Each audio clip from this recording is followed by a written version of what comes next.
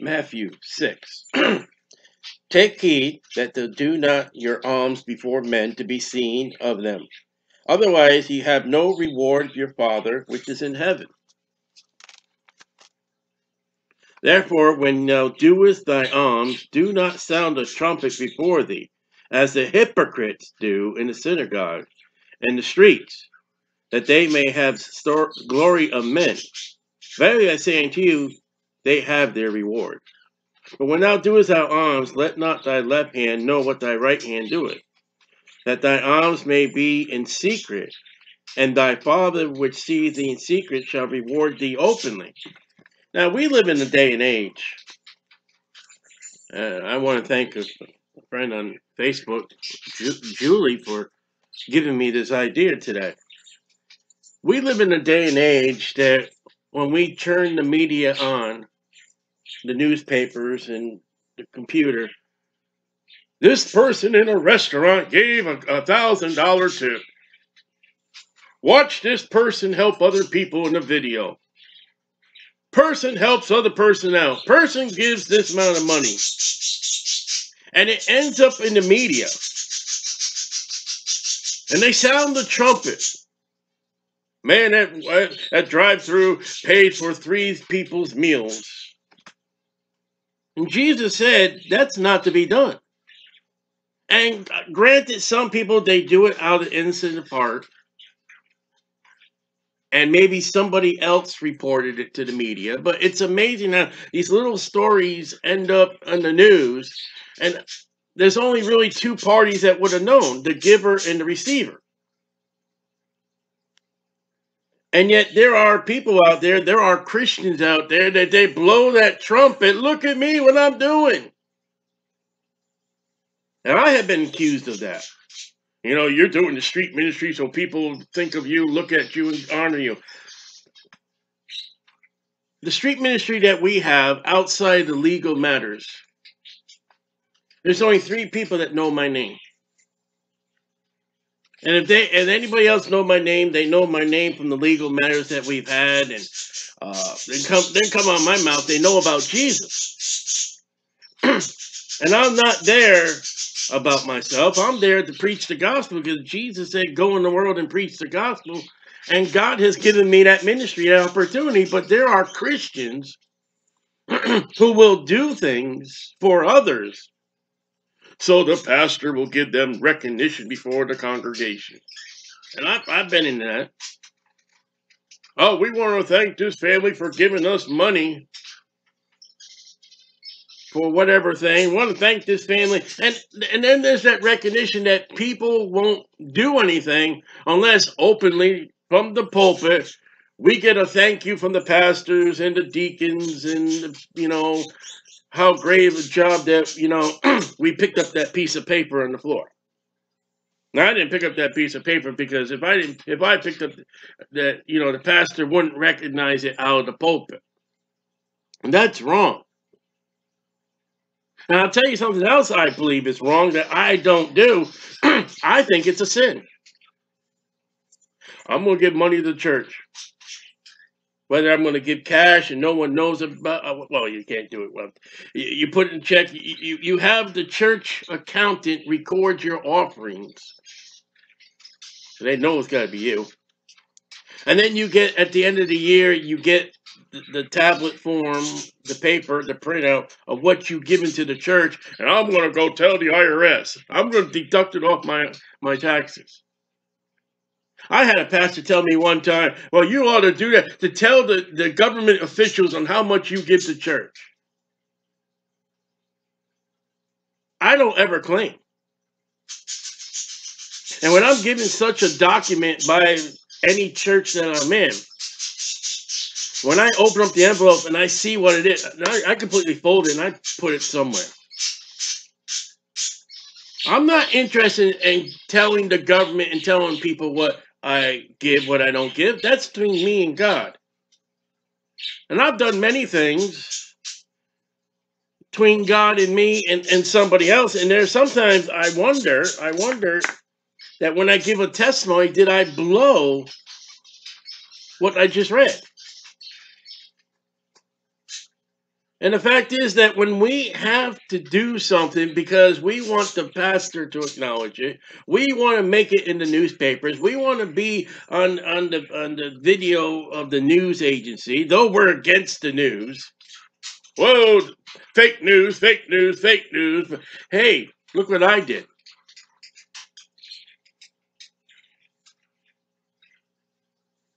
Oh, I can't stand paying taxes, taxes, taxes. All right, this is how much I gave Jesus. Whatever line that goes on. That's blowing a trumpet. And Jesus said, you got your reward. When that pastor comes out of the pulpit, or even not in the pulpit, and is that your gratification you've done somebody for somebody in your church to say, hey, look at me? Or that you put it in the news, you sent it to the news agency.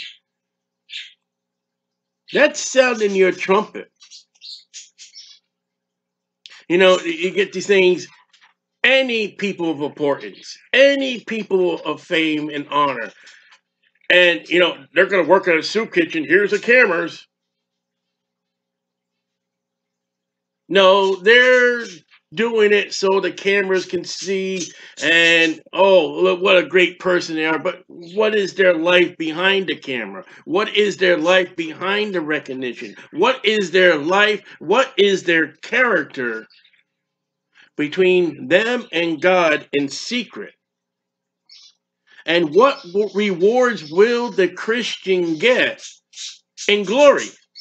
And it'd be funny to say, or the fact is, when we get to the judgment seat of Christ, if there's that opportunity that they walk up to Jesus and say, Jesus, what about this I did in my church? And Jesus say, wood, hay, or stubble. But I did. You got the recognition. You got the, you know, when you go up there and we do a special music or we sing a special for Jesus, and everybody claps, and I love the clapping. Well, friend, that moment of clap, if you do it not for Jesus, but for everyone to clap at you and be pleased with you, that was your sensual short reward. Whereas you could do it for the Lord, and I'm just going to do it for the Lord, and people like it, they like it. If they don't like it, they don't like it. But Lord, I hope I please you with it. And the only thing I'm doing it, whatever it is, I'm doing it for the Lord Jesus Christ. And it could be a gold, silver, precious stone for all eternity. Now, I'm not saying that people are not going to recognize you, people are not going to honor you, but when your motive, when you call the media, you call the newspapers, you call everybody to the attention of something you did. Look what I did. Look what I'm going to do. You call it to the pastor's attention. You call it to the deacon's attention. You call it to the people sitting in your church. Look what I'm going to do. I've seen a video and called the dollar dance. And this is what we're talking about here. They get up and they march around the room. Everybody who has a dollar to put in the collection plate box, whatever it is. And everybody who has a $5 bill. And everybody who has a $10 bill. And everybody who's got, you know, a $20 bill. And whoever's got 100, whoever got $200 bills, whoever's got... And to the very last person, he's got the ultimate money that no one else gave. And everybody play the beat and do the songs because here's the man that gave the most money for a show. And that man would be wrong to think he's going to get the reward in heaven. Now, I'm not saying there's going to be no recognition, but we're not to do it for the sole purpose of recognition. You know, another thing, children to memorize scripture verses. Are you against that? No, I'm not against it. But when they memorize that scripture for next Sunday school, in order to get the Tootsie Roll, to get the lollipop, or get the bubble gum, That's not going to be honoring to God. They didn't learn it because they wanted to learn it. They didn't learn it for the glory of the Bible. They didn't learn it for Jesus Christ. They didn't learn that my Sunday school teacher thinks that this verse is so important that it could be used somehow in some way in my life. No, but I learned that verse so I can get a Tootsie Roll. Well, that Tootsie Roll is your moment of fame on earth that you won't get in heaven. I'm going to go out and win souls, and because the pastor will be there, I'll hang around the pastor, and I'll get recognition by the pastor because I went out and won souls. Yes, that moment of fame that you got on the earth, but you won't get the eternal rewards.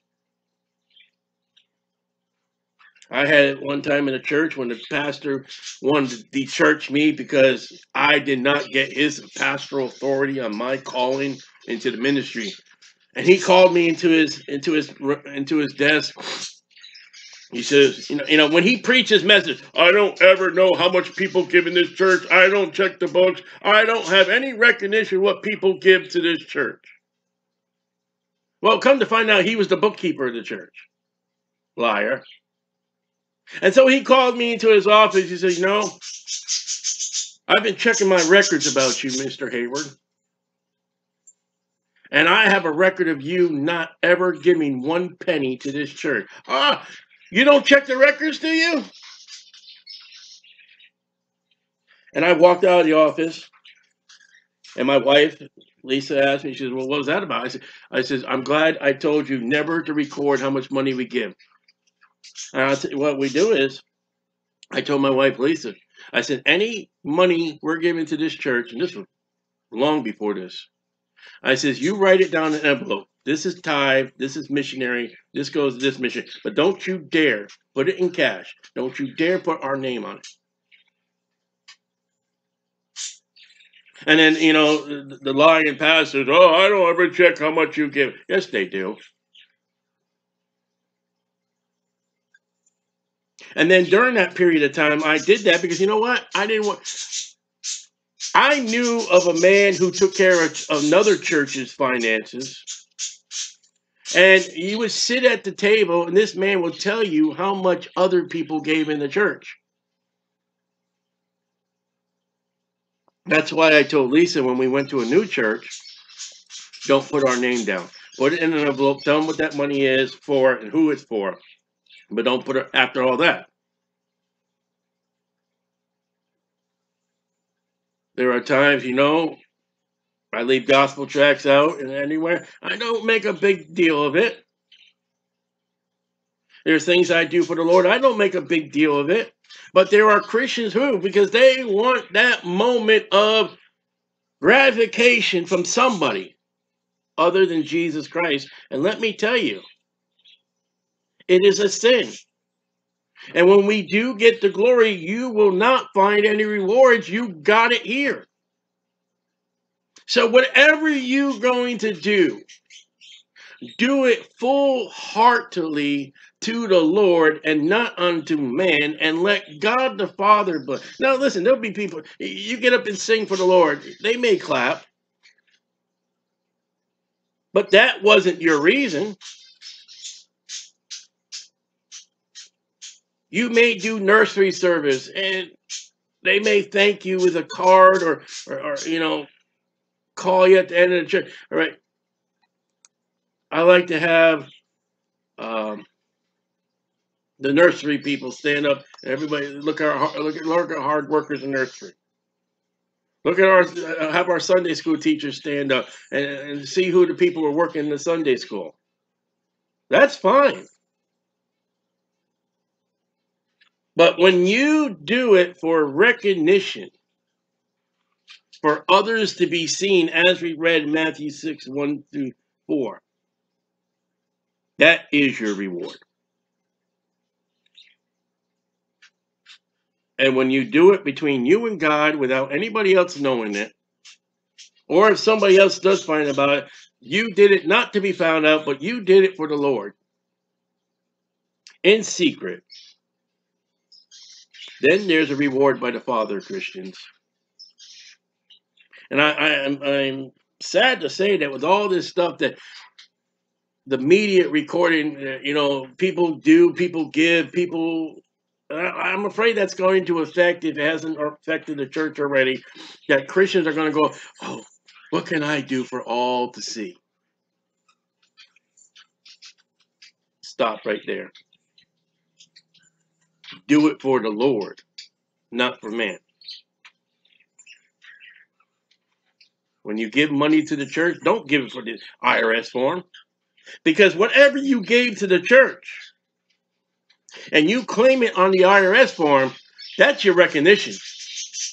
Now, I'm here to tell you, and you may not want to believe it, but I don't care. I'm here to tell you, whatever you give to the church and you put on the IRS, you got your reward by the IRS. You won't get it in heaven. And boy, did I just make a lot of Baptists upset with that one.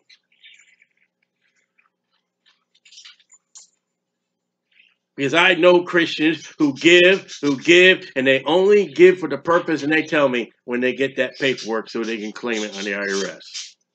That's blowing the trumpet, my friend. And that's the wrong trumpet to be blown.